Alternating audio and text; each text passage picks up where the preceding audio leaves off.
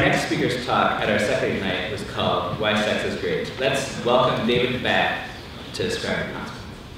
Please welcome David.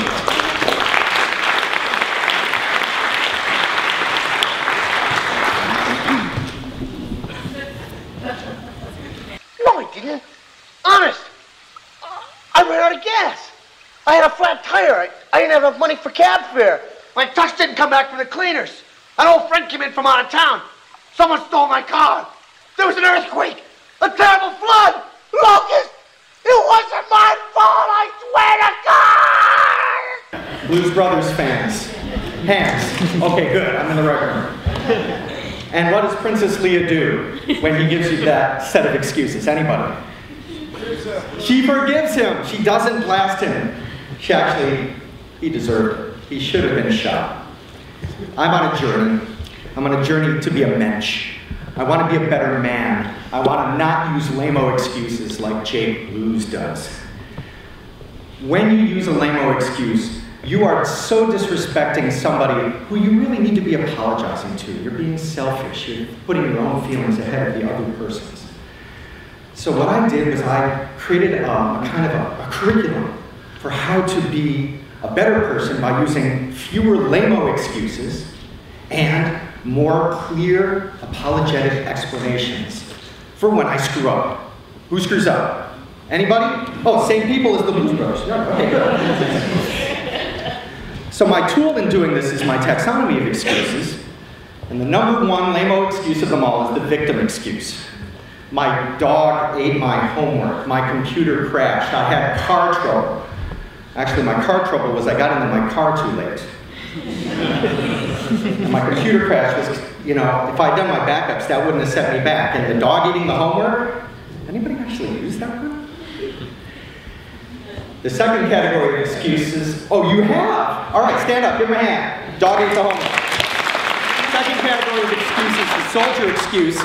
Soldiers work in extraordinary conditions. They come up with extraordinary excuses. The best excuse is, I was under orders. I was just doing my job. If you're not a soldier, if you're a civilian. Or, it's not my job. That's a soldier excuse. That's putting the blame for your misaction on somebody else. Third category in the taxonomy, the dreaded Cat 3 excuse, the doctor excuse. This is somebody who's got higher rank than the general who gave you your orders. These are doctor's orders. These are the orders that are going to keep you from eating shellfish or from going out in the sun. I have a headache. My hip hurts. Doctor excuses, they're often legit. But by invoking the doctor, you're saying, I can't do something. If you're a mensch, you say, I don't do something. You take responsibility. Fourth category, the deity excuse. Yes, somebody rags doctors. The deity excuse is the devil made me do it. Or in the case of Abraham, God made me do it.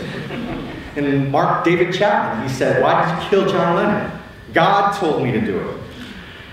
Lame excuse. Lame. Abraham, however, if he was brought up on charges for trying to kill his son, and he said the burning bush told me to do it, what do you think was going to happen to this guy? So I assign a score based on this taxonomy. Because J. Edward Deming fans, ooh, same people. Okay, I got one.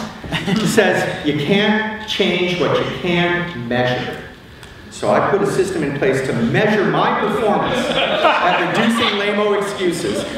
And on Yom Kippur, 9/13, I was already making progress. Here we are up to last week. My excuse ratio is going way, way down. My mensch ratio is going way, way up. I'm feeling pretty good about this. Thank you. Roger's going to ensure that all of this is on the website so you too can use Bloom's taxonomy of excuses to be a better person. Score them with me. Honest.